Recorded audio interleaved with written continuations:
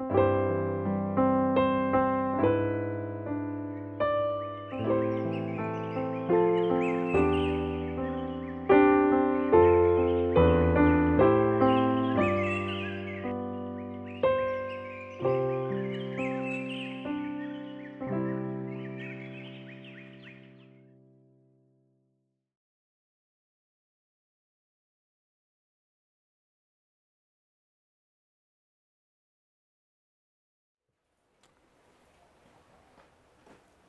brother, could you give us a summary of what we discussed this morning?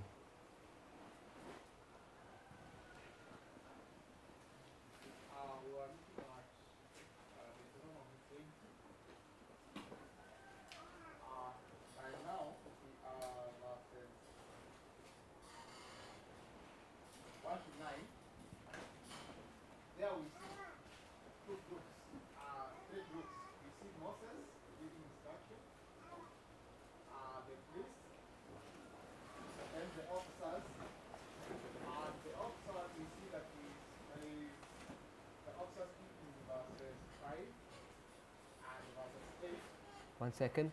So we looked at verses 1 to 9 and we saw three groups. You said Moses, the priest and the officers. Yeah. You spoke about the officers and you took us to verses 5 and 8 and you said what? Now we are trying to justify whether we have two messages or subjects, and we say that this class will look at whether those two messages the officers are delivering, is it the same or different messages? So we saw that the officers have two subjects or two messages, and we're going to see if they're different or the same. Yeah. Anything else from this morning's class? From this morning, anything else? Tell me. Just tell me when you're finished, so I don't interrupt you. Yeah, from verse 1 we tried to expound verse 1 and what the message verse 1 is delivering to us. I think that's the diagram that we have. We tried to see that. One second. So we expounded on verse 1, which was the story of Moses, you said? Yeah. And the diagram on the board is an explanation of verse 1. Yeah. Carry on. We saw that Moses is trying to compare the experience of past that we help them to understand the future. So Moses, where is Moses? So Moses is here and he's explaining the past. Did you say? How did you say it? Yeah, he's trying to compare the experience of the past. He's comparing the experience of the past. Yeah, so that he can teach them the future, what So, will happen. so he teaches them about the past so that they can understand the future of what's going to happen. Yeah. But he said he's using compare and contrast. You can say that. And we saw that how does that compare and contrast works? So he used compare and contrast by this diagram, and we discussed how does that work. Yeah, we said, the other asked, how can we contrast with that? And we tried to explain that we can see the contrast because in Egypt, they never went for a physical war. It's the work of God to deliver them. In Egypt, there's no physical war. It's God that's doing all of that. God is leading. Yeah. But in the future, as we see the Moses giving them instruction, we can see that now the people have to work for themselves. Yeah.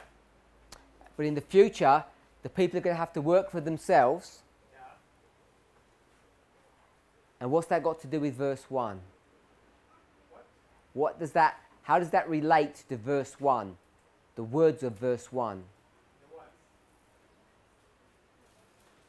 I'm not getting it. If you read verse 1, if we were to read it, I'm not telling you to read it, you've already read it.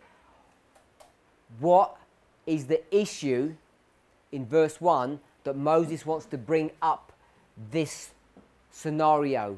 Why does he bring all of this up? What's happening in verse 1? What is he predicting is going to happen? If I can say that, first say that Israel, they are a few in number compared to the enemy. The enemy are trained. Yeah. So the Israelites are not as well trained and they're few in number. Yeah. Now he's trying to encourage them that God will help them. What are they feeling? What they are feeling? They fear. So in verse 1 they're feeling fear. So he wants to encourage them that don't look at the training, don't look at the weaponry, don't look at the numbers, because why? Why should you not look at them? God is leading them. Those three things.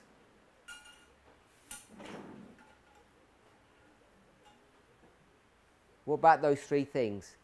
It's a bit more than God is leading them. You already explained the answer. Just want to give us one more piece of information about those three things. They're worried about them in the future. He's predicting they're going to be worried. He says, don't worry. Why? Why not worry? You already said. Just want you to repeat it. Why not worry? Because if God led them in the past, In the past, what was the issue? How many issues did they have in the past? in Egypt, How many issues did they have?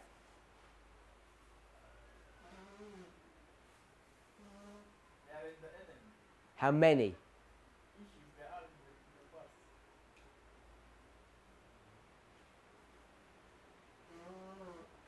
So people have already got the answer. So I want you to get the answer.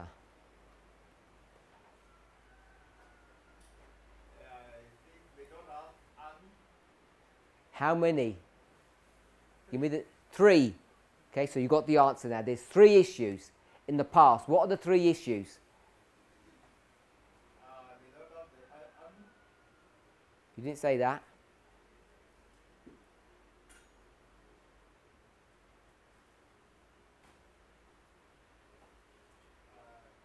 God fights for them. What's the issue?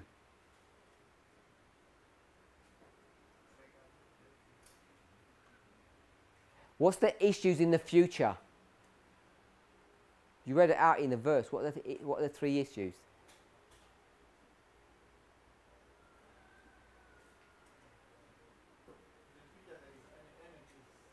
What's the three issues? Want some help? Yeah? Okay, so one of them is the numbers. Yeah? Okay, so you do the others now. Untrained. They're untrained, the numbers. What do they see in the future coming at them? Can't hear you? No, what do they see coming at them in the future? It's right in the verse. What do they see? Don't shout out the answers.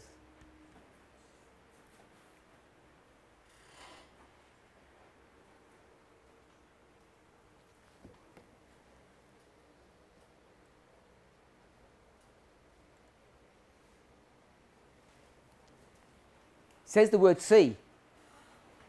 What did they see? And what is a horse and a chariot, my brother?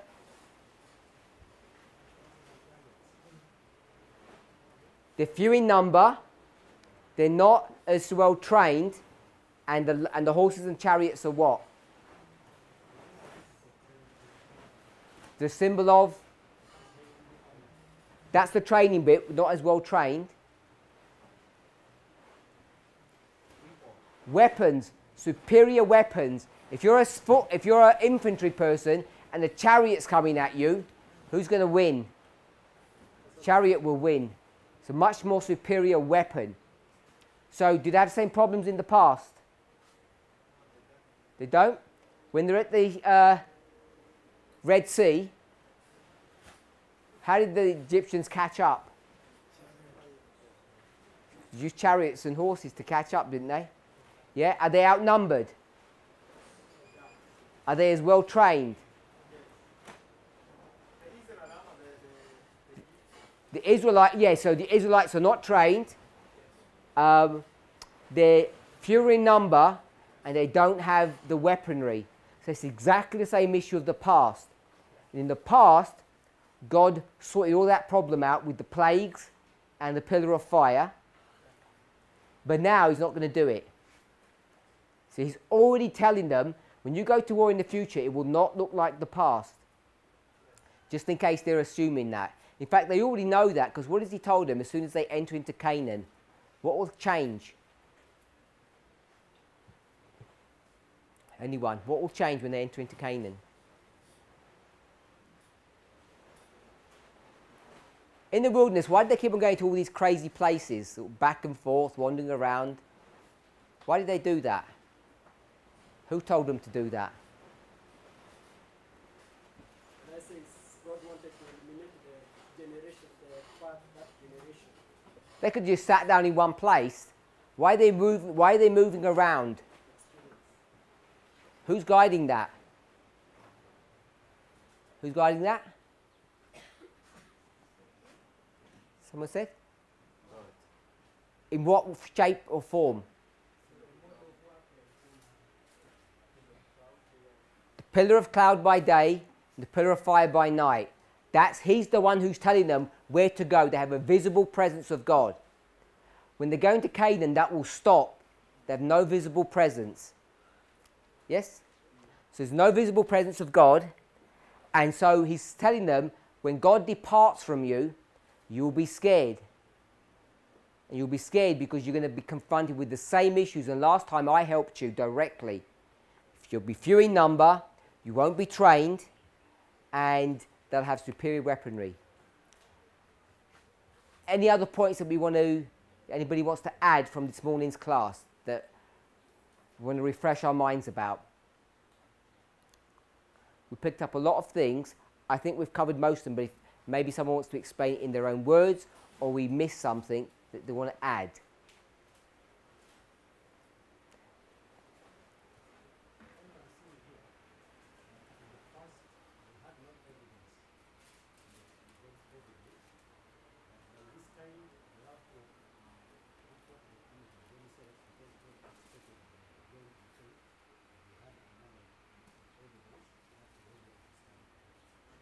So back here, they didn't have any evidence, but now they have evidence. And what did you say about providence?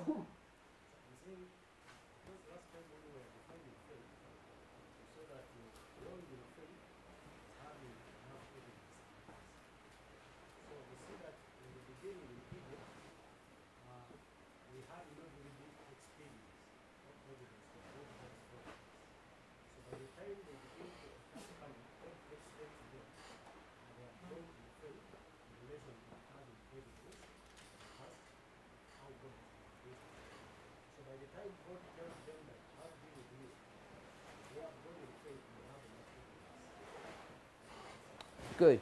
One moment. How long is this period? From here to here. How long is it? How many years? Time?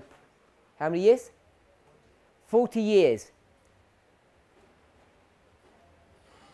Sister Anne, how long was it supposed to be?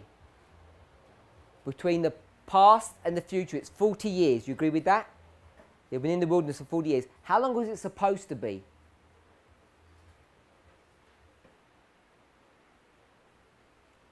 Not sure? My sister? 11 days? You sure?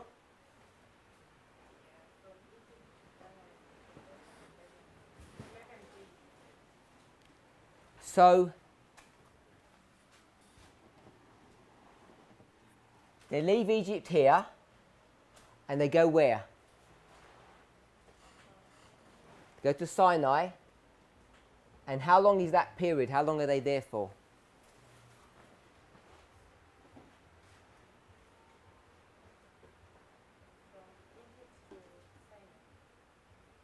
Not the time it takes to get there. How long are they there?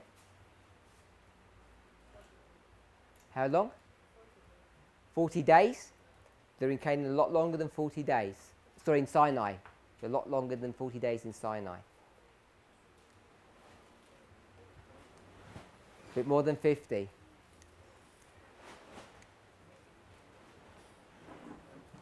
$700?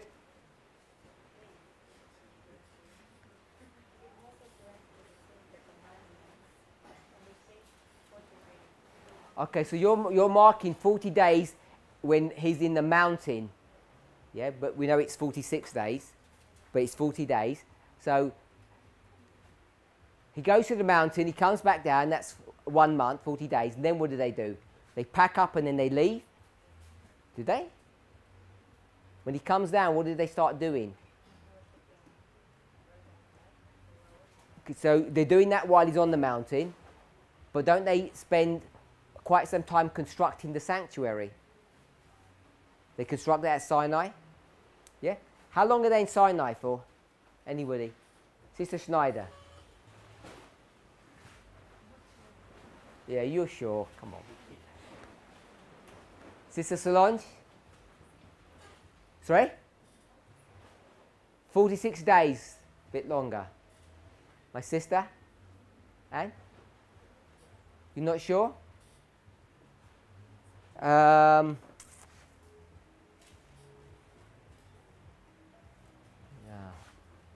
My sister?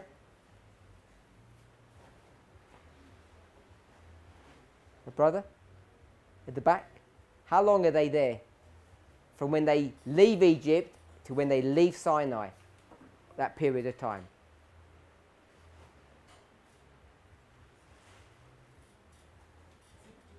Brother Lawrence? 8 days? 8 or 80? A bit longer than 80 days. Not sure? My brother? Yes? You? No? My sister? Sister Elizabeth? Sister Emma? 1 year? 2 years? Okay, so Sister Snyder? No? Anyone? 2 years. 2 years. You said that with confidence. Yeah? So we'll go for 2 years. You got something to read to us? I think the reference is the completion of the temple, the completion of the building of the sanctuary.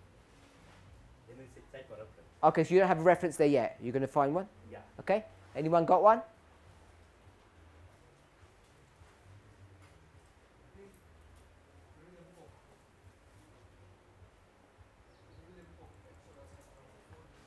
Exodus 40. Exodus 40 verse 2. Can I read that?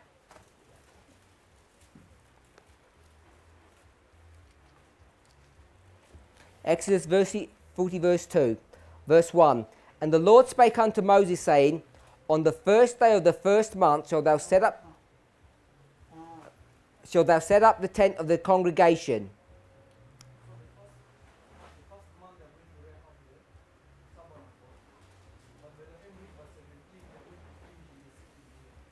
Verse 17, and it came to pass in the first month, in the second year, on the first day of the month, that the tabernacle was reared up. Are we okay with that? 40 verse 17, it came to pass in the first month, in the second year, on the first day of the month. Is verse 17 and verse 2 repeat and enlarged? Is that the same event?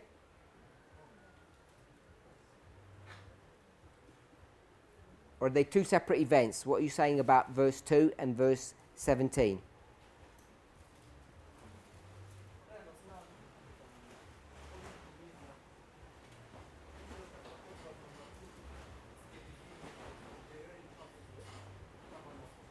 So verse 2 is when they begin to set up the tabernacle.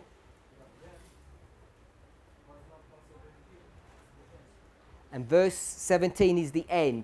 So that would mean that verse 2, what year would that be? So the first day of the first month of the first year. Yeah? So that's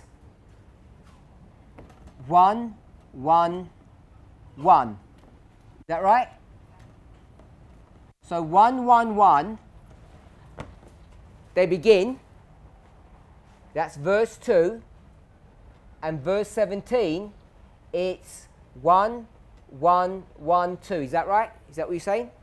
1 year. And this is when they begin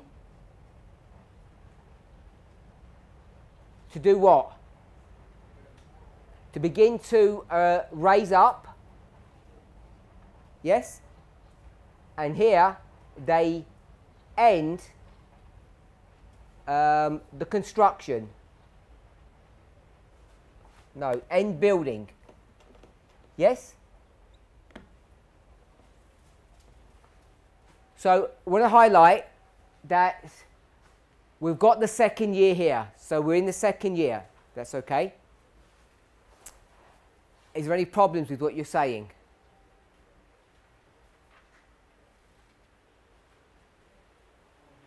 Is there any problems with what you're saying from your history that you know?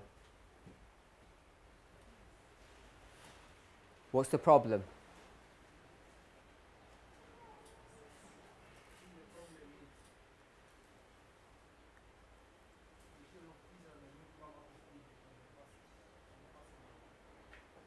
So, the first day of the first month, no, leave the first day. In the first month, they're going to come out of Egypt. On what day did they come out?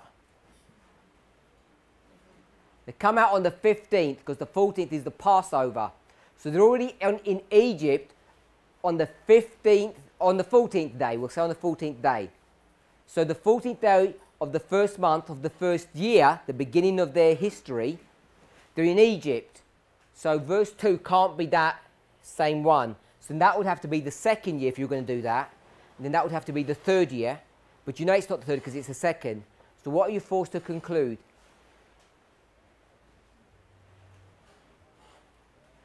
The relationship between verse 2 and verse 17.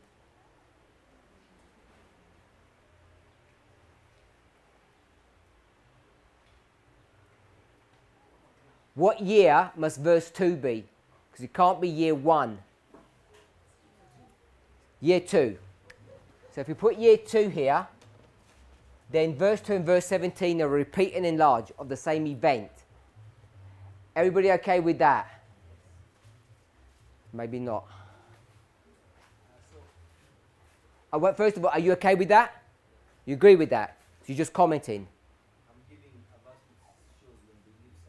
Okay, so but you're okay with that, my brother. You okay with that or not? So you all agree. You agree. And the point you want to make?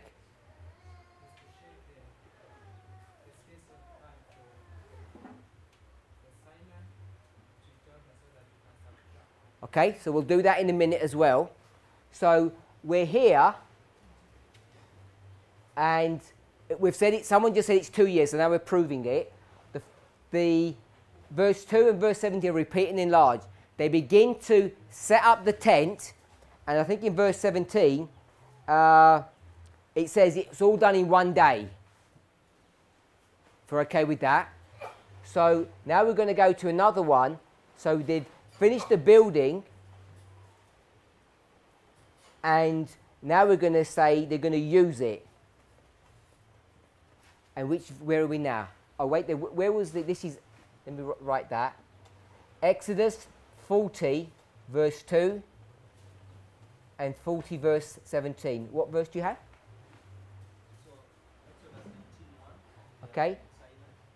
Exodus 19 verse 1. So give us a bit of the story. They've arrived at Mount Sinai here. So that's back here then, is it?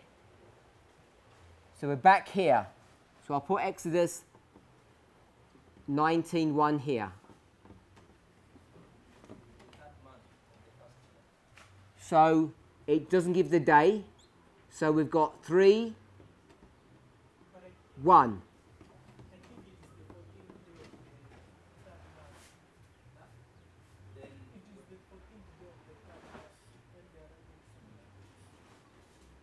It doesn't give, but we can work out. Okay, so I'm going to put X here, and I'm going to put 14.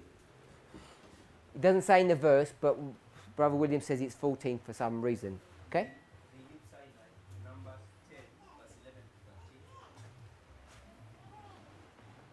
Numbers 10, verse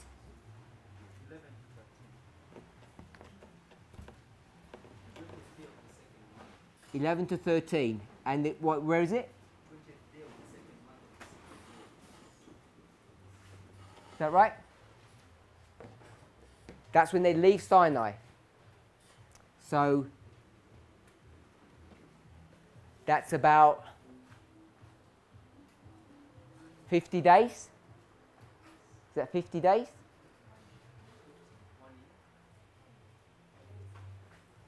It's ended here, and it's the first day of the first month, which would be 30 days, then 20 days. Is that right? 50 days? So they're only there for 50 days worshipping.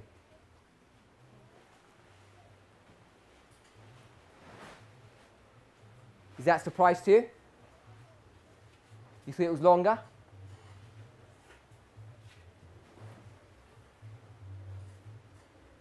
You're going to double check? My brother. Sorry? You're disagreeing with 2 years. Okay, so you agree with that? The third month.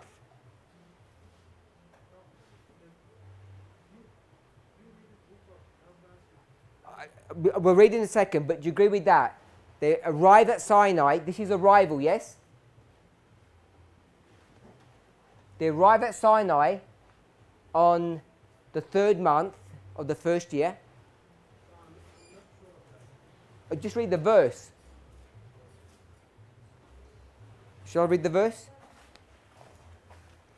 I'll read the verse. You can say 19:1. In the third month, when the children of Israel were gone forth out of the land of Egypt, the same day came they into the wilderness of Sinai. So then they might not be at Mount Horeb, but they're in Sinai, the wilderness. And they've left Rephidim. We okay with that? Okay, and then 40 verse 2 we already read. Now it's the next year, the first month, so we're there. Then that's a repeat and enlarge. And then I didn't read Numbers 10. Let's read Numbers 10.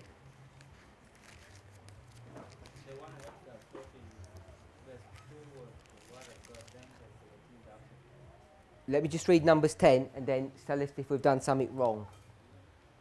Numbers 10 verse 11. And it came to pass on the 20th day of the second month in the second year that the cloud was taken up from off the tabernacle of the testimony, and the children of Israel took their journeys out of the wilderness of Sinai, and the cloud rested in the wilderness of Paran. And they first took their journey according to the commandment of the Lord by the hand of Moses. In the first place went the standard, so it explains how the sequence in it. So the order to march is the 20th day of the second month in the second year. So I think that's correct, isn't it? 22:2, which would make that 50 days. So where do you want to take us? You said a verse. Chapter 9. Numbers chapter 9, verse 1. And the Lord spake unto Moses in the wilderness of Sinai in the first month of the second year after they were come out of the land of Egypt, saying, Let the children of Israel also keep the Passover at his appointed season. So where are we? We've got 1, 2, 3, 4, or we create a new waymark. Where are we? 1, 2, 3, 4 or somewhere else?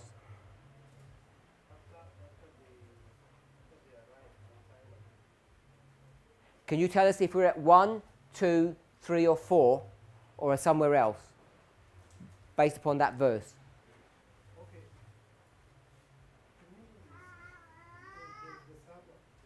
We're here? We're here? This is the 20th day of the second month.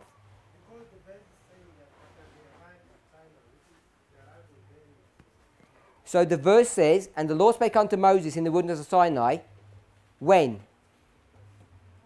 In the first month of the second year.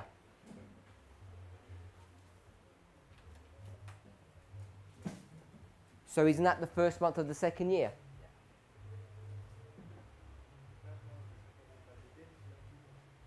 The day hasn't given, but they're given the month. So they gave the month, it's the first day of the second year. Are we okay with that? So it has to be, this is 1. This is the same date. Are you okay with, so we're here in chapter 9. So in chapter 9, it's not given the day, but we do know something. What does it say in the verse? On the first day of the first month. What does it say in the verse? What did they have to do?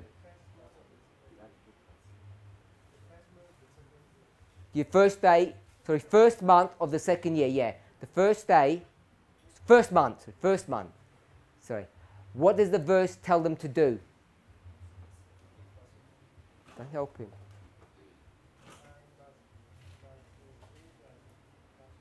Okay, so it says, verse 2, keep the Passover. So give me the range of days it has to be. 1, 2, day 1 to which day? What's the maximum day it could be? To fulfill this, what's the maximum day it can be? 3? The first, second and third day. So you tell me the number. I want to have the range. So tell me the maximum it could be when that instruction happens. What day number? What's the last day that could happen? Sorry? The third day. Why the third day? Why could it not be the fourth?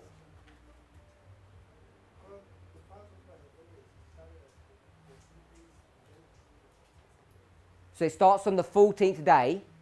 So why can't it be the 13th day he gives the instruction?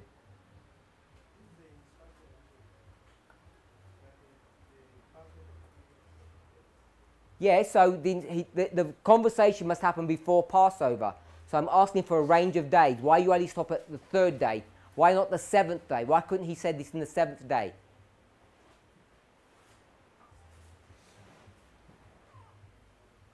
Maybe I'm not understanding, Sister.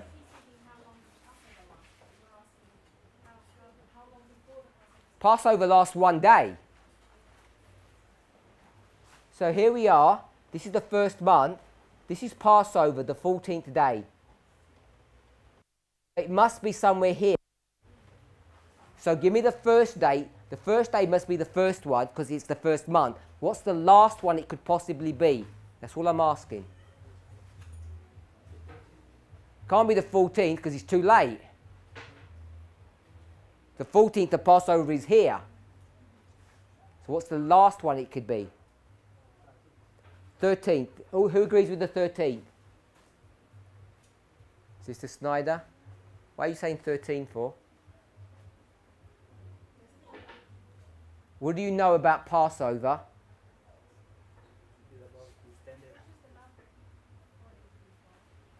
What's the last date it can be? 9th. The selection is on the 10th. The 10th day is part of the 14th. That's part of the ceremony. You can't go on the 11th and say, I haven't chosen my lamb. Do you agree with that, Brother Paul? Yeah? So it has to be here. So we've got the day even, not the exact day. So chapter 9 is going to be here.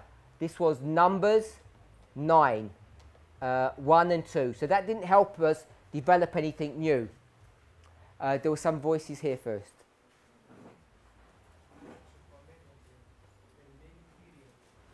These 50 days?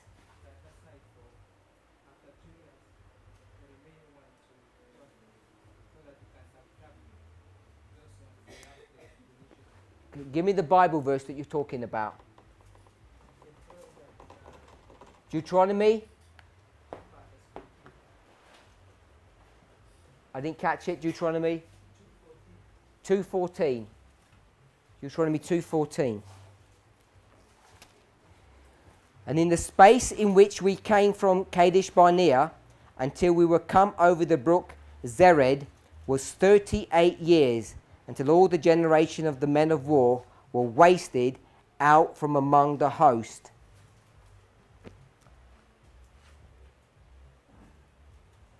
So from Kadesh to Zerad is 38 years. So you're going to do 38, 40 minus 38, you're going to say 2. Is that right? If I understand you correctly? So that's where people are getting these 2 years from. And how long does it take to get from here? Oh, what's happening here? This is leave, yes? Leave Sinai? Is that right? Is that what that verse was? Yeah? So from here to Kadesh, how long it is? How long is it? Someone already told us the answer for that. Chapter 1, verse 2. Deuteronomy 1, verse 2. These be the words which Moses spake unto all Israel on this side of Jordan in the wilderness, on the plain over against the Red Sea, between Paran and Tophel and Laban and Hazeroth and Dizhab. They're 11 days' journey from Horeb, Sinai, by the way of Mount Seir unto Kadesh Barnea. Came to pass in the 40th year, in the 11th month, the first day of the month, that Moses spake unto the children of Israel. So this is 11 days. So what year is this here? What year is this? Second year. So this is the second year. And what month? That's the 20th of the second. And you add 11. So this will be the third month. Are we okay with that? So we're not going to look at the day. We've got, it's the third month of the second year. We know that.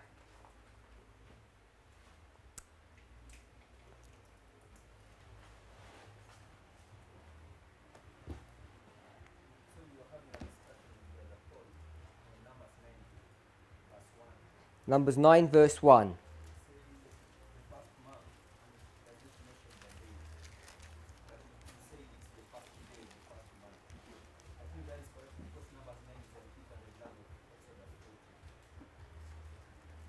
So we didn't go into Numbers 9.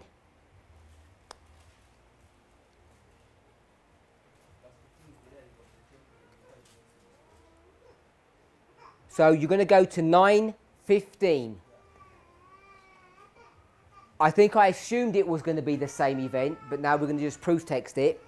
And on the day that the tabernacle was reared up, the cloud covered the tabernacle, namely the tent of the testimony, and at even there was upon the tabernacle, as it were, the appearance of fire until the morning. So 9:15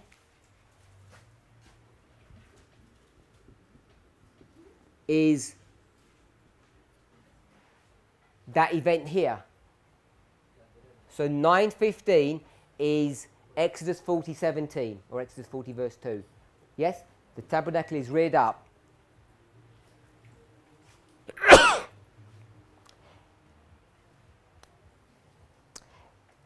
If you're okay with that, then what day is it? We said, when I rubbed it out, what days did we say it was? Day 1 to 9. And now what day is it? Day 1, isn't it? Can we see that, my brother? If you go to 9:17, it has to be day 1. Yeah, without even reading too much. Maybe we're assuming that it's all sequential and 17 comes after verse 1. but I think if you read it, you'd see that it would. It's this conversation that God's going to have on day 1, and he says, we're going to rear up the tabernacle on that day, and then in 14 days, on the 14th day, that's the tabernacle going to be reared up. So this is also on the same day. Everybody okay with that? Yep. Any surprises here for anybody?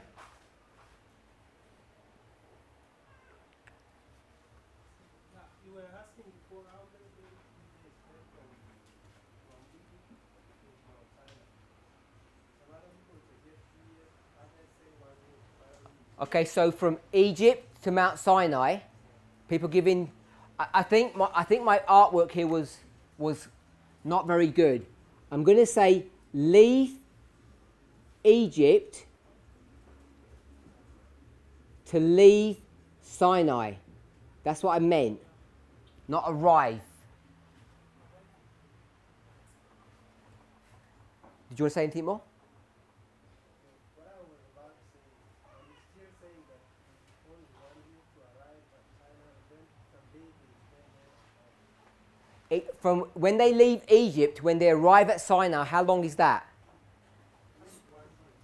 If I do leave Egypt and here arrive at Sinai, how long is that? 1 year. Is that what you're saying? Okay. What date is that one?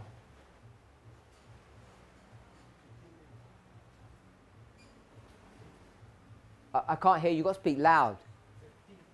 15th of the 1st. 15:1:1. You agree with that? Okay. So if we read this one, we already read it. It says they arrived in the wilderness of Sinai on the 3rd month. You agree with that? So this here would be, we don't know what day, it's the 3rd month. So it only takes them, say it's the 15th, 60 days? Yeah? Oh, because you're saying it's the 14th, you know that exactly, yeah? I think it's the 15th. Okay, so my brother's saying it's exactly 60 days, but it's only 2 months to get there. You're okay with that? So it's 2 months to get there, then they're there for 9 months. Don't know what they're doing for 9 months. There's this 9-month gap, then what are they doing for that 9 months actually? Now what are they doing for 9 months? We do know what they're doing. Sister Emma, what they're doing for 9 months? So we've got 15th of the 1st, 3rd of the 1st, no,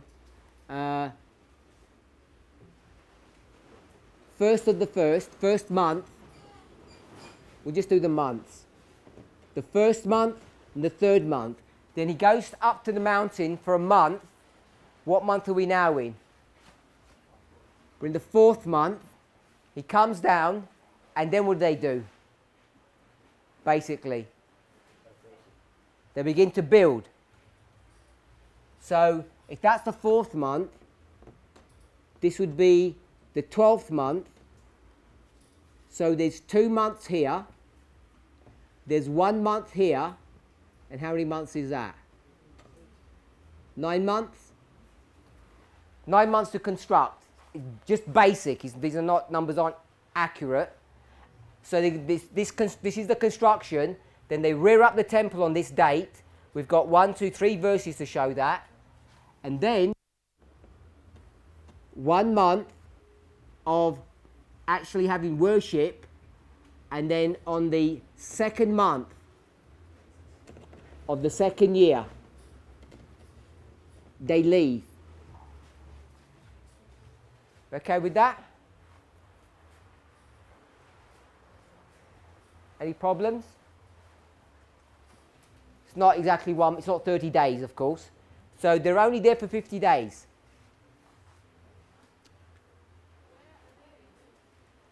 Where are? They move from Sinai here.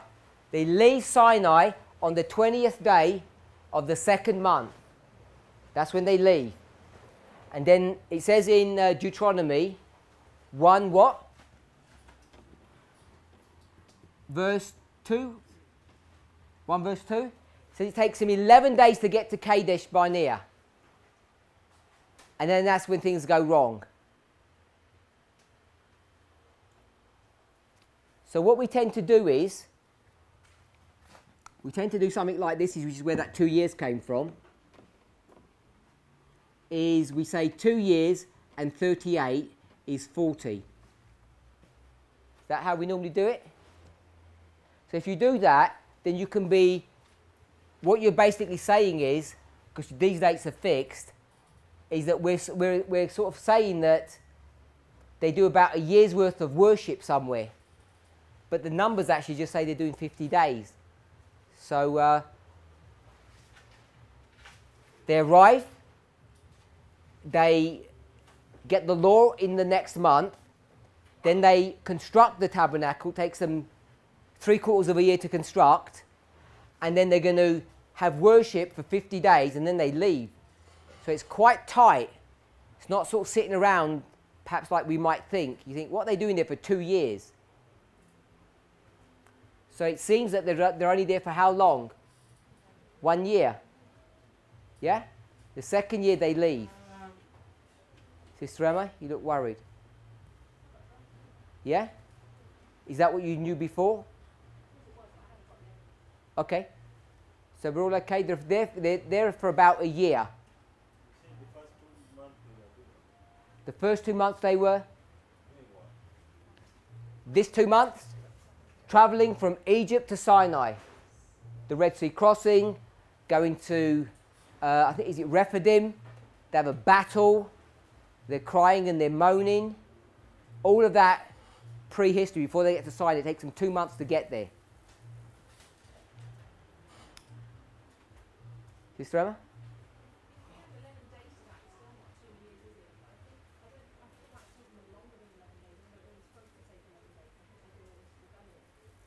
Okay, so maybe it's not 11 days. Maybe they're saying it should take 11 days, but it didn't.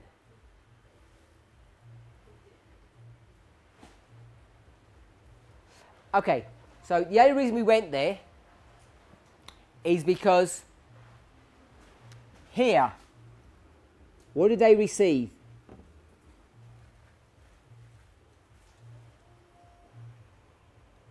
It's revision.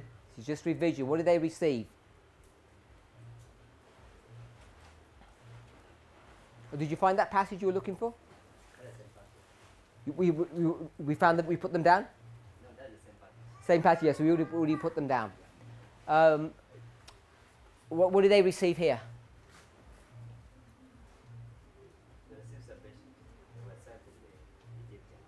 I don't see. So, at the Red Sea, they separate from Egyptians, and what do they receive? What does Moses give them? Exodus. I can hear it over that side. I can't keep quiet. No. Deuteronomy is serving what purpose? They're here. What's the purpose of Deuteronomy? Okay, so what's this here? Okay, Exodus 15. Exodus 15. So this is the song that was going to lead them all through this history.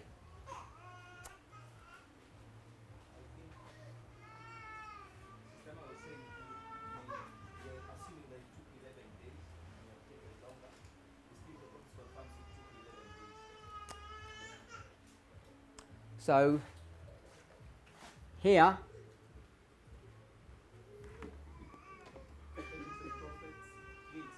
patriarchs and prophets,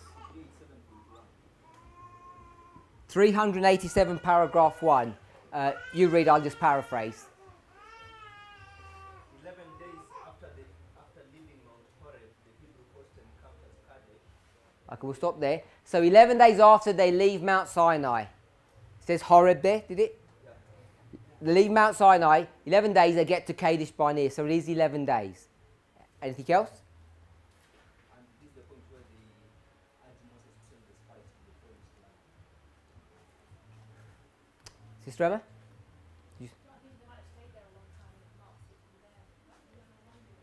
How long were they in Kadesh Barnea? We know they're there for 40 days. So 40 days later, in the second month, say if you got to Kadesh in the third month, and then it'd be the fourth month of the second year.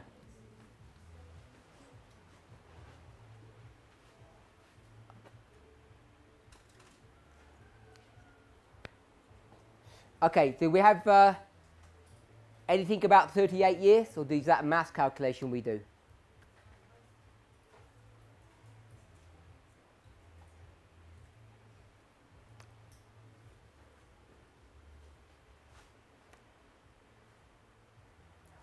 Unless anyone who makes a comment,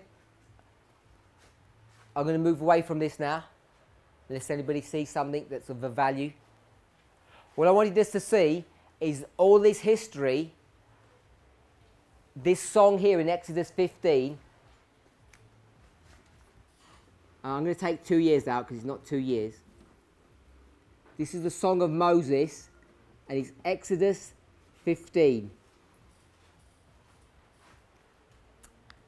And that song is designed to take them all through this history.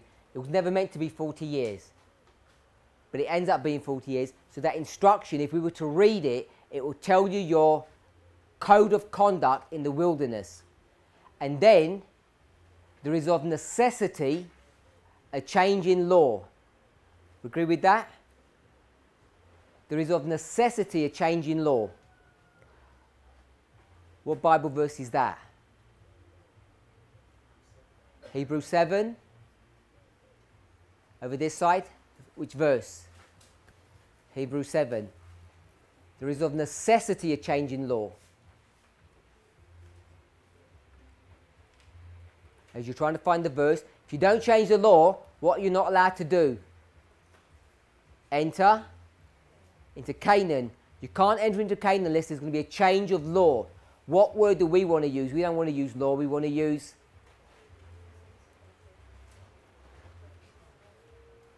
No, that's the time period. We don't want to use law, we want to use a new law. We want to say a new song. So there's a new song. There has to be a change in the song. We found the verse? This side. Hebrews 7. Hebrews 7 verse 12. Hebrews 7 verse 12 says there has to be of necessity a change in the law if you're going to change dispensation. So we know that there's a huge argument in our movement today about how dispensations work.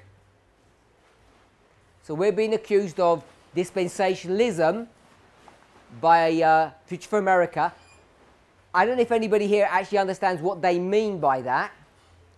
They accuse us of following Mr. Darby and Mr. Schofield, but that's patently erroneous, of course. Why is that erroneous? Why is it wrong to accuse us of that?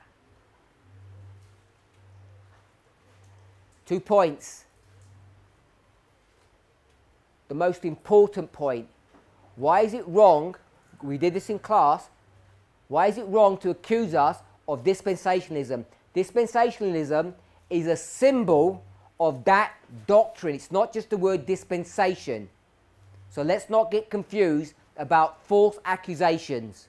Let's keep true to what that symbol means. Why is it wrong to accuse us of dispensationalism or believing Darby's and Schofield's doctrine? The number one premier argument that we have been falsely accused of is what?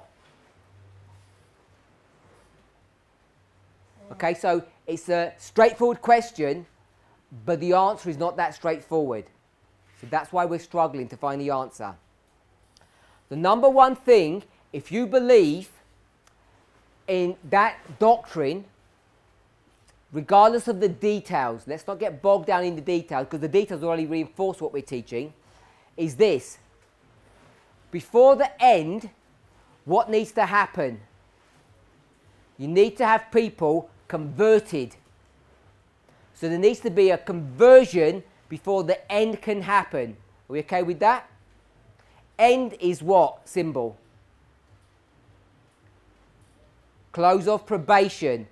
So by the time you get to close of probation, before that, what do you have to have? You have to have conversions. That's what their doctrine teaches at its core foundational concept. Is that what Adventism teaches? Of course it does. That's why we do so much evangelism. Because when we go to the world and we start saying, don't work on Saturday, what did they say? Oh, we agree with that, did they? Of course they don't. The world's going to say, you have to work on Saturday. And all the world's going to say, thank you. We're so poor, we like to work on Saturday. During the West, you get overtime money, so you like that. Everyone likes working on Saturday. You get double money in the West, or in poorer countries, you have to work on Saturday to survive. So to convince people that it's wrong, they first have to be converted on the issue of Christianity. And do we teach that? Do we teach that? That they have to be mass conversions before Sunday law, before close of probation. Do we teach that in this movement? No. In fact, some of us have got such strange ideas that we think it's only a one-track issue with the Nethinims. Only one doctrinal truth. And of course it's not. That's what Elder Tess is trying to teach in her presentations. Got 5 days to all come into unity on this issue. There are two concepts that have to be dealt with. First of all, the testing truth. The testing truth is what? The Midnight Cry message. Yes? Which says what? Treat people properly, equally. Everybody. The golden rule, it's that simple. Now you can do that without being an Adventist, can't you? For sure you can. You don't need to be an Adventist to do that. But that's not all that they need to learn. They need to learn some other things. We're offering them membership into the most elite club, aren't we? We call it what? The Church Triumphant. And any membership in an elite club has standards. We have expectations of our members. You go to a fancy restaurant, if you ever do, I don't, and they say dress code. You have to come at least in a sports jacket, if not a suit. Yeah? You have to dress smart. You can't come in shorts or jeans. We all know that, even if we've never been to one. If you went on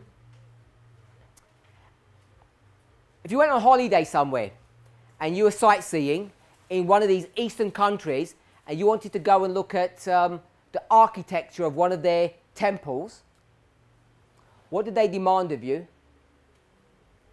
Number one thing, because they recognize what holy ground is, don't they? What do you have to do? You have to take off your shoes. And you say, not in my faith you don't. We don't do that kind of stuff. What did they say? We'll accommodate you. Did they do that? No, they said, we don't care about your faith. It's our building. You follow our rules or don't come in. We don't care. So people from the West who have all these crazy thoughts about rights and independence say, okay, I'll take my shoes off. And if you go to a certain place, you have to cover your hair. They have all these scarves ready waiting for you. Cover your hair or you don't come in. And we're desperate to go and look inside, so we follow the rules. Yep? That's the essence of what Elder Tess is teaching. that this whole idea about joining this movement is not just secular equality. They're going to have to abide by all the rules. Should that surprise us? It should not. We did that, I think, in our first and second lessons, classes that you did with me. What did we say? The Levites need to learn everything that we do because they need to be competent teachers. Upon the testimony of two things is established. So a Nethinim needs to understand all of those symbols about Nethinims, which means they need to understand everything we do. They can't understand that as secularists, as people of another religion. So they're going to have to change their religion. When does that happen? Before Sunday law or after Sunday law? Adventism teaches, whether they realize it or not, before.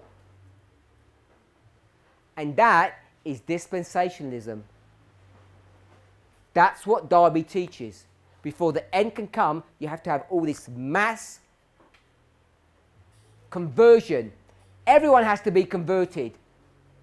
And then when you're converted, then you can make your selection. We don't teach that. We say, because we follow God's word, Revelation 18 verse 4, come out of her, my people. And who are the people? What do they look like? What do they look like? Do they look like us? They don't look like us.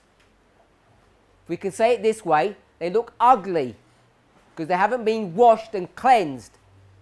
So when they come out, we say what? Hold on. Before you come, get cleaned up and then you can join. Put your proper clothing on. Yes? It happens then, not before. If it happened before, they would say, we're ready. What are we waiting for? The whole logic that Future for America have got is basically the same arguments that the church has got, which are not fit for purpose. They're a wrong reading of God's word.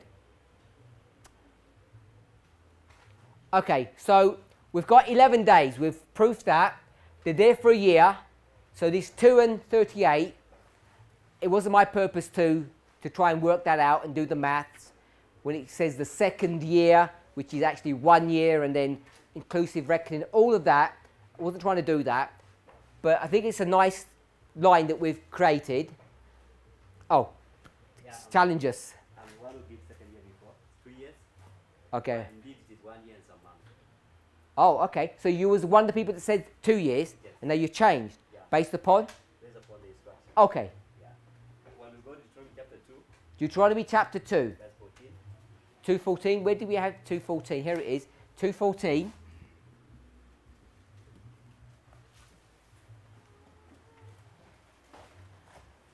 Says what for you? Deuteronomy 2:14. And in the space which we came from Kadesh unto Zerad was 38 years, until all the generation of the men of war were wasted out from among the host. Yeah, so here they spent 38 years, and and they're going to, Deuteronomy is going to be written in the space of some months. And then when you add that month to the previous month before, to give you 2 years. They'll give you 2 years. Okay. Are we okay to move on? All I want us to see is that you need a song for this dispensation and you need another song for the next one. Okay? So I want to point out another thought. We're in Deuteronomy 2:14. What has God been waiting for? Give you a choice of 4 things. Children, women, men, or, it's not here, let me give you the thing, or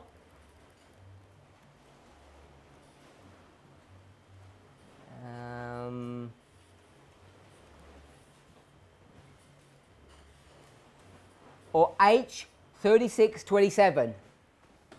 Is God waiting for children, women, men, or H 36:27? What's he waiting for? What's he been waiting for all this time? Which one of those 4? 1, 2, 3, or 4? Sister Elizabeth, which one has he been waiting for? Tell me the number, 1, 2, 3 or 4. Number 1 is children, women, men, or H, 36, 27. They're your 4 choices. Which number you want to go for? No, only what? You've got 4 choices, just choose one. Number 3. Number 3. Or the last. I know you've got to go one or the other. You've got to choose one. Doesn't matter if you're wrong, but go for one. Just give me the answer, not why you give me, not the why you reason.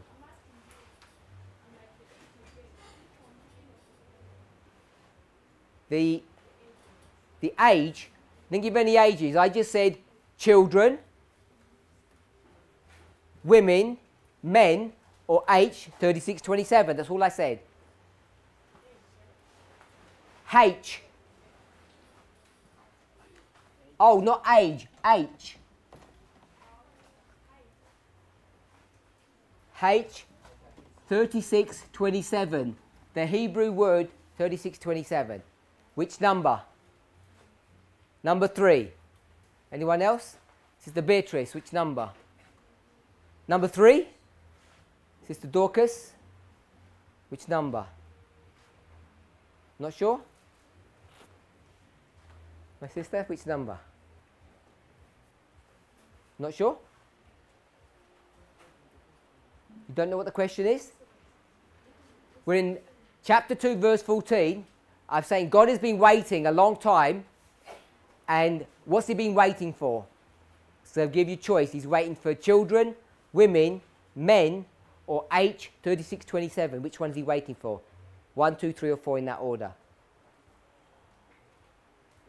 Number 4. My sister? Not sure? My sister? Number 2, he's been waiting for the women. Waiting for the children. So he's been waiting for children.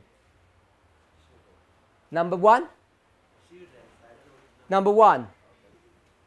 My brother? Which number? Number 3? Which number? 4. Number 4. Number 4. Number 3, that's not number 3. Number 3 was men. Number 4 was that one. Which one? Number 3. Number 1. Okay, so it says in the verse, what's he waiting for? Give me the rule number 1 word. You're going to use rule number 1. What word? Brother Benjamin. What word? No. Sister Schneider. Not sure? Brother Rogers. 2:14. We'll keep up. We're moving fast. 3? No. Brother Dennis. It gets so far, I don't even remember what the question is. Just give me the answer. I don't know what the question is. Don't worry about questions. Question is, God's been waiting. Gave you 4 choices. People have got all different choices. And so now we're going to explain why 3/4 of those choices are the wrong ones. So many of us have got the wrong answer. But now we're going to say, what was the wrong answer and why? So now I'm asking, what was God waiting for? We're in 2:14. Before we do that, I'm asking, what is the key word? Rule number 1, the most important word in our study. 2:14, yes.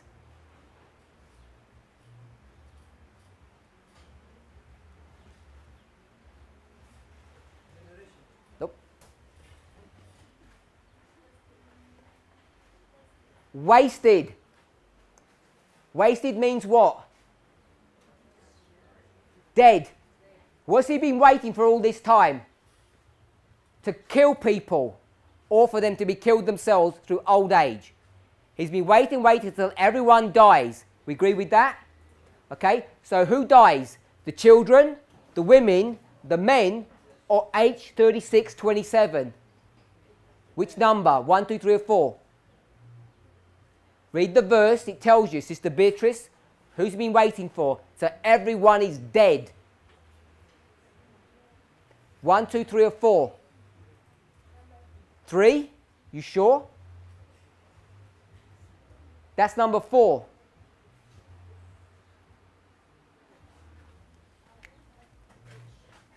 You've got 4 choices. Children, women, men, and this one. You don't know what that number is? We did that yesterday. You've got to bring a yesterday study. If I told you what that was, I'd give you the answer. I didn't want to do that.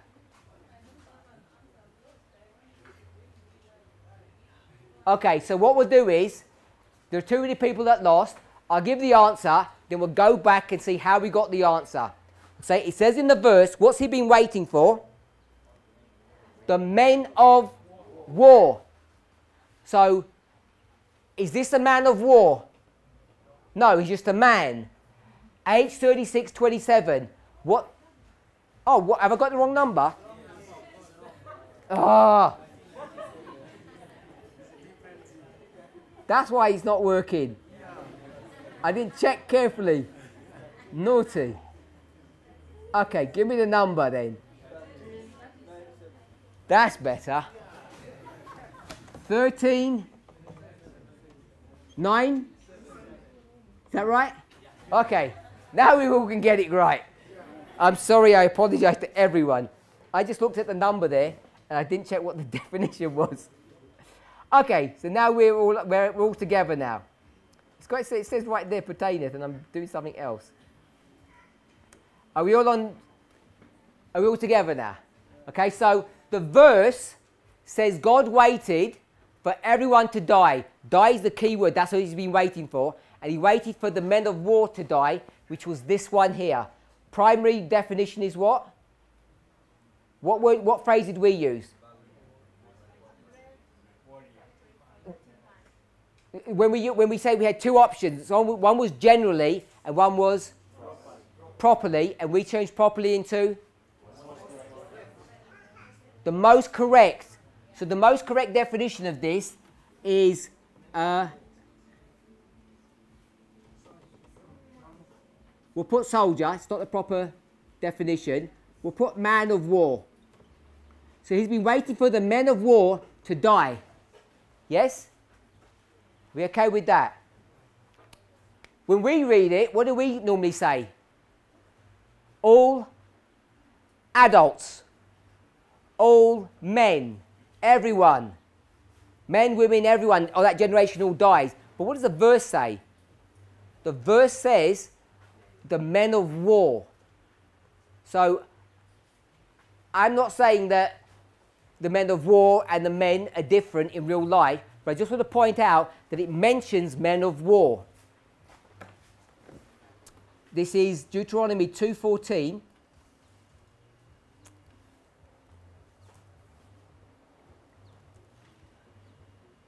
And in Deuteronomy 2:14, when it says men of war, it has men, one word, and war, 2 separate words. Men of war.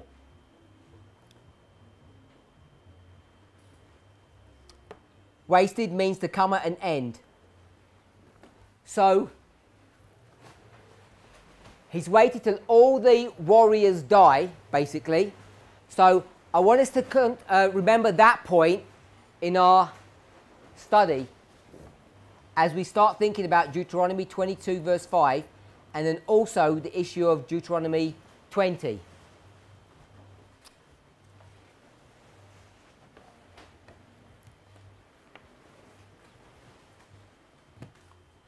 Let's come back to chapter 20.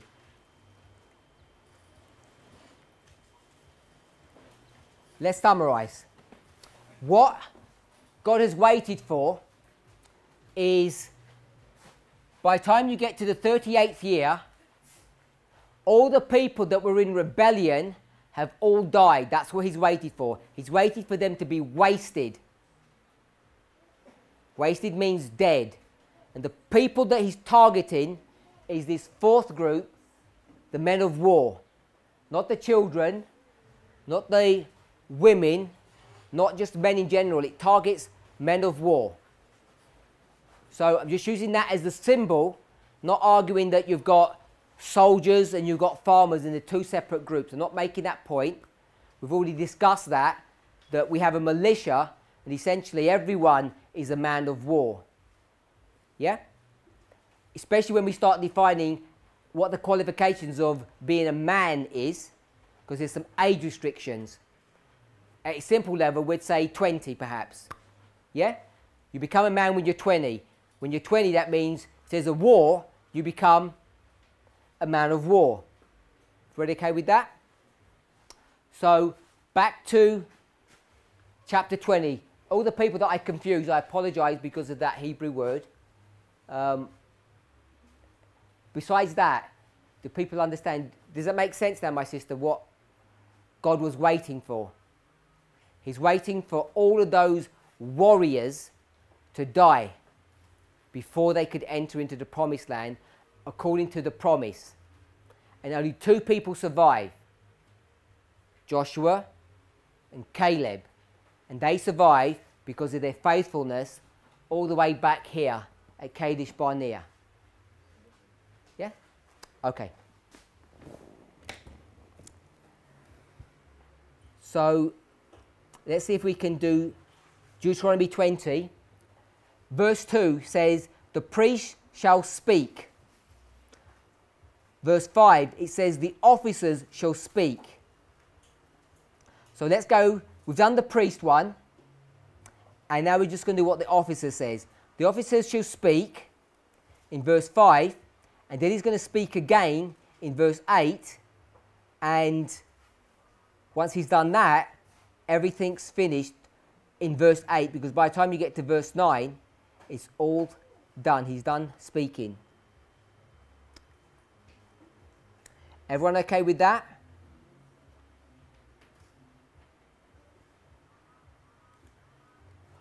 The word officer means what?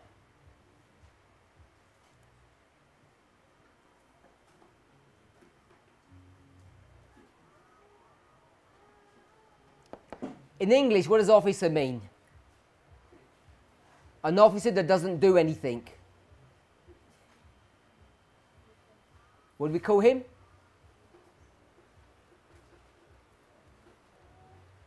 He's military, but he has a rank. What do we call them? Officers that don't do anything. Don't get their hands dirty. General. Yeah? This would be a general normally. Let's go back and see what it really is, because it's not a general. We're going to use Strong's and Brown Driver Briggs. They're both half right. We discussed what that meant. Okay? So we're in H7860. Have I got the number correct? Yeah. I want to make sure I get it correct now. Okay? We'll drop down to verse 8. Is it the same word? Yes. And verse 9, the same word. 5, 8 and 9 is the same word. 7860. In the phone apps, it's all the same? Yeah. We're all good?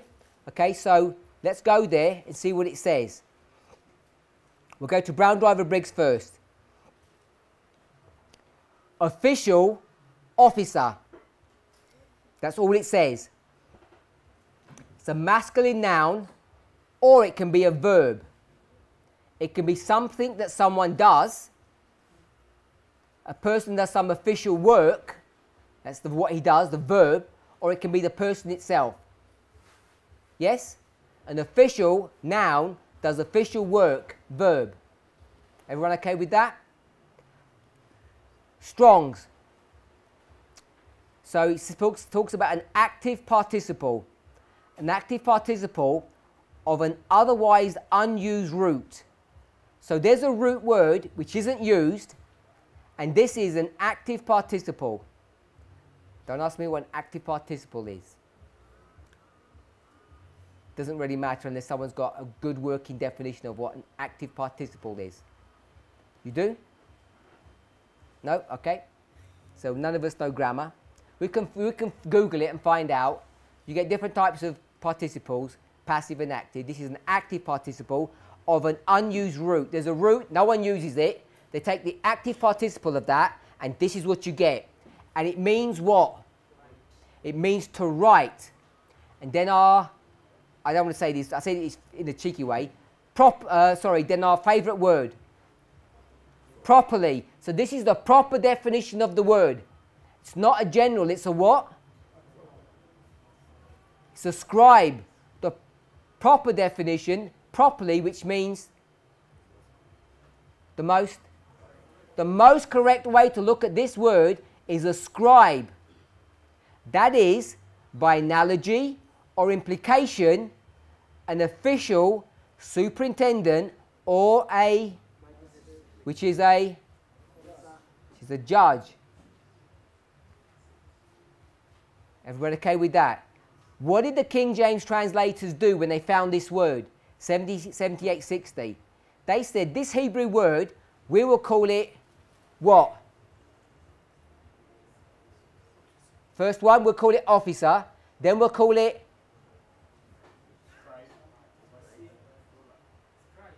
They don't call it scribe. Scribe is what it is. They call it overseer. Look at the Strong's tells you. They chose the word officer, they chose the word overseer, and they chose the word ruler. We can see that. They're the three English words that 7860 was translated into. So if you go into your Bibles and typed in H 7860, you'd find it says here 25 times. Sometimes it would be ruler, sometimes it would be overseer, and sometimes it would be officer. We okay with that? That's not the definition. The definition is what? The most proper way of saying it, or the most correct way of saying it, is a scribe, which by analogy or implication means a magistrate or a superintendent. What's that? I'll give you a choice of three. Religion, military, or state. Which one of the three? That's state, isn't it? It's the government. Religion, government, or army. This is government. So we've got church and state perspective.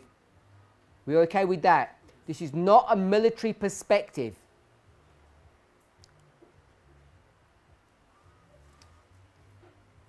Any questions?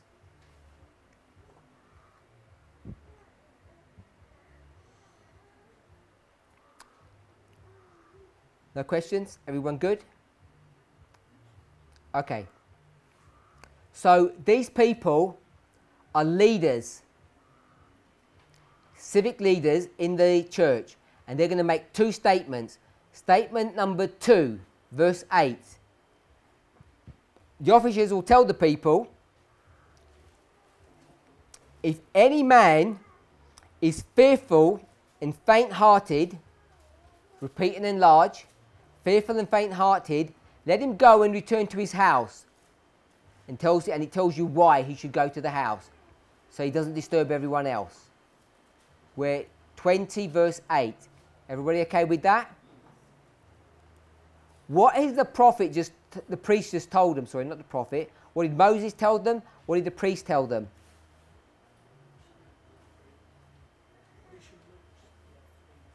He says they should not be afraid. And now he's acknowledging, if you want to disobey, if you don't have faith in Moses, if you don't have faith in the priest, then go home. We don't have anything to do with you. So they're kicking him out. Yes? He's been isolated, put to one side. Obviously not good. This person doesn't have faith. He doesn't believe in line upon line. Doesn't believe in alpha and omega, compare and contrast, juxtapositioning, beginning and end. He believes in none of that methodology. So he's not allowed to do what? He's not allowed to fight if he doesn't follow the rules. Yes? If he doesn't listen to Moses and all these rules, he's not allowed to fight. Any questions? I just wanted to know if this would be correct. So if you go to verse 8, sorry, we already handled verse 1 and verse 2, 3 and doing is giving them a certain methodology. He's telling them the reason why they should not fear is because they have past history. And by looking the past, they should be able to see the future. So that could mean in verse 8, if there is somebody who is going to fear, therefore he has not used this concept that Moses gives in verse 1. Look at the past to have confidence in the future. So, therefore, those who not, all those who will fear when they go to war, could they have failed to recognize the methodology that Moses has given in verse 1? And maybe this could be the question is, those who will fail to go to war because of fear, can we say it's because they do not respect what Moses says in verse 1? They do not have confidence in the concept that he gives. Past is going to give us confidence of the future. Yes, I think that's what we're suggesting. That this person in verse 8, he does not believe Moses. And Moses says, look at the past so you have confidence in the future. And when he looks, all he can see is what? The future. All he can see is three things. He can see that he's outnumbered. He can see that he's not trained. And he can see that their weaponry is advanced, more advanced than his. He's got a pitchfork and they've got a chariot. And there's no competition between the two. So in order for him not to be fearful, he has to trust in Moses. In order to trust in Moses, it's not just believe the prophets and you shall prosper. So this sort of like feel-good idea. Moses is giving them methodology of why you can trust in that. So he doesn't trust the methodology. So this person's fearful, faint-hearted. 1 John 4:18 says what? Without looking. 1 John 4:18. No one knows? Don't have to turn in unless you want to. Perfect love casts out fear. So this person does not have what? It says, because fear hath torment. He that feareth is not made perfect in love. So this person doesn't have love. Where? In their heart. Yeah? They don't have love in their heart. If we say, what's supposed to go into our hearts? We don't say the love goes into your heart. What goes into your heart? The law. So they don't have the law in their heart. If we go back to trying to understand what law means, what is law? It can mean many things. One of the things it can mean is what? Law is, in our study, song. They don't have the song. Which song don't they have?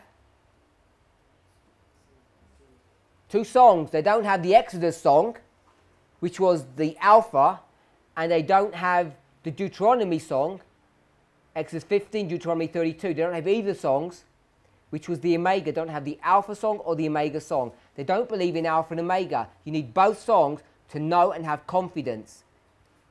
They don't have that song in their heart. They haven't memorized it. They don't believe it. They don't trust in it. So that's why they're fearful. That's why they're being tormented. Okay, are we okay with that? So, can we say verses 5 to 7? Verses 5. We haven't done those ones yet. We'll do those in a minute. I wanted to do verse 8 first, because verse 8 is a singular issue, well contained, easy to deal with. It's easy to deal with because this is the same issue that's going from verses 1 to 3. It's all about fear. Anything else? All good? We're okay with the logic? You're fearful. It means you don't have a love for the truth. It's not in your heart. You're tormented. You don't have the law in your heart. That means you don't have the song in your heart. You need both songs. The Alpha song and the Omega song. Are we all okay with that? If we're okay with that, we'll just make one more point, then we'll close. How many issues is the religion or the church dealing with? How many issues?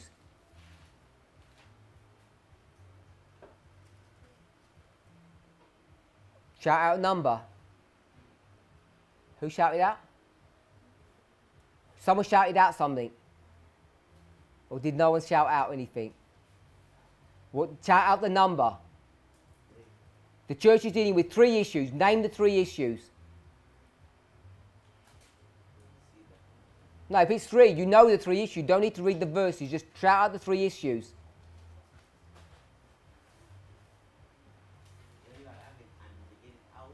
Sorry?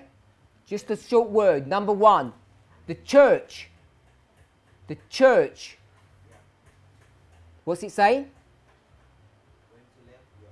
No, it doesn't say that. Church. How many issues? No, what's the church saying? 1 issue, which is what? Fear. The church only cares about fear. What's the officer care about? Number 2. Verse 8, what does he care about?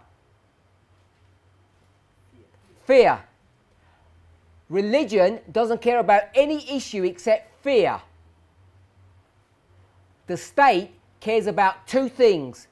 It cares about fear and 1 more. The 1 more, which we'll do in our next class, is verses 5 to 7. I want us to notice that religion does not care about these issues. Does that make sense? Religion only cares about 1 issue, fear. And that fear is a statement about what? About what do you care about? You care about God, or you care about God, or you care about not man. You care about yourself. You either care about God or you care about yourself. That is all religion cares about. You're going to be tested on 1 issue. You're going to serve God or you're going to serve yourself. The state is going to deal with that issue as well. You either serve God or you serve yourself. And he says, if you serve yourself, what are we going to do? Kick you out. We don't want anything to do with you if it's self-service. This is what the state says. It's going to say 1 more thing as well. Let's pray. Our Heavenly Father, we ask and pray that you would guide, direct and bless us in the meditation and study of your word. Help us to gather in these thoughts as you open up your word, not only to give us a surface understanding of what these thoughts and ideas mean, but a deeper understanding, not only that we might get on the right side of the argument, but that we might have a corresponding experience that will change and mold us to be the people that you desire and want us to be. That we could be the church triumphant. We have this privilege, we have this opportunity in these closing days, weeks and months before our next dispensation. May each of us decide not to falter, not to fail you. There are so many voices outside and inside this movement who want to distract and turn us into a different path into the wicked world below. The only comfort and assurance we have is if we meditate and study upon your word and we all come into agreement on what that word teaches.